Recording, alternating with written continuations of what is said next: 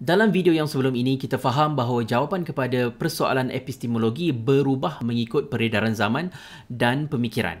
Poin yang paling penting di sini adalah perubahan daripada pemikiran yang berasaskan keagamaan kepada pemikiran yang berasaskan sains. Tapi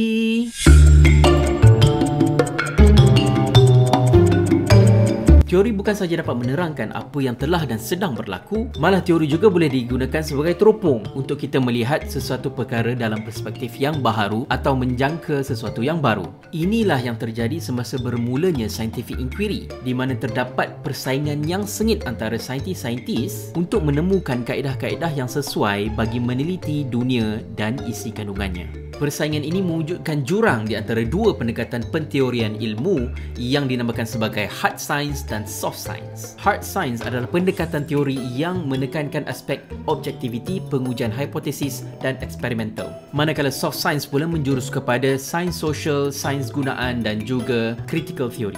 Persaingan ini juga dikenali sebagai peperangan di antara geng kualitatif dan kuantitatif. Peperangan ideologi ini telah berlaku dalam jangka masa yang sangat panjang. Ianya masih lagi berlaku sekarang dan memberi impak yang sangat besar kepada cara kerja penyelidikan. Ada pihak yang mementingkan objectivity, replicability dan melihat penyelidik sebagai satu entiti yang terasing daripada konteks kajian, dan pihak yang satu lagi menyambut subjectivity, transferability dan juga melihat penyelidik sebagai sebahagian daripada konteks kajian. Akan tetapi jurang antara kedua-dua pihak ini semakin kecil sekarang berikutan wujudnya pendekatan yang menggunakan kedua-dua kaedah. Alamak, dah sampai 1 minit setengah.